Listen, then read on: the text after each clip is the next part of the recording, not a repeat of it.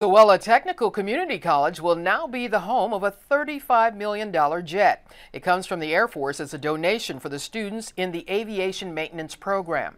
KPLC's Haley Jefferson visited Chennault International Airport where the aircraft landed and has more.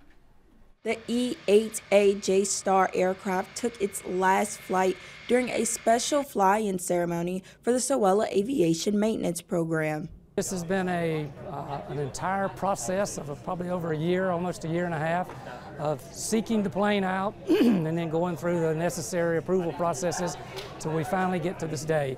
That the plane was flown from Fort Benning, Georgia, Fort Benning Air Force Base to Chennault, and after some training and after some refinishing, it'll become part of our SOWELA A&P aviation program. Dean of Transportation and Applied Technology Robert Knoll says anything on the jet can break, from the skin of the aircraft to the hydraulic systems that operate the brakes. Students will learn how to fix it all.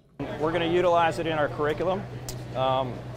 Many of our instructors are already working on that, how we can incorporate the Boeing 707 into our aviation maintenance curriculum, and that'll be a priority for us going forward. So many students and faculty gathered to watch the jet land. Well, it feels awesome because I know we're the only school in the country that's had this opportunity, and it was really amazing watching her fly in and do her little tricks and all that, and I just feel grateful that I'm in this program and able to see something like this. The aircraft will provide a hands-on learning experience for students.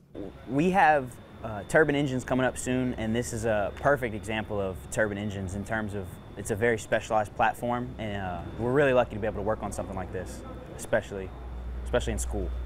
Dean Knowles says many students will graduate and work in an industry with similar aircraft, so this jet donation will provide them with an opportunity that many schools do not offer. In Lake Charles, Haley Jefferson, 7 News. Now the jet will be painted and its final destination will be on the SOWELA campus next to the Aviation Maintenance Building.